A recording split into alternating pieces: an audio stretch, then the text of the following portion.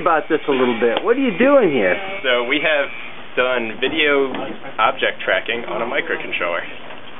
Wow. So we being the two of you. Yeah, two of us. And so you're doing video tracking based on contrast or on color. Right. And then you implemented Human Tetris. This is what I understand here? Yeah, we implemented two games.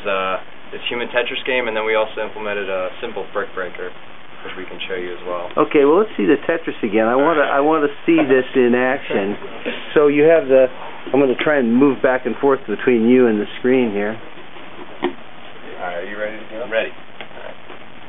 Okay, so this is the level 0. I need a darker shirt. Yeah. Comic level.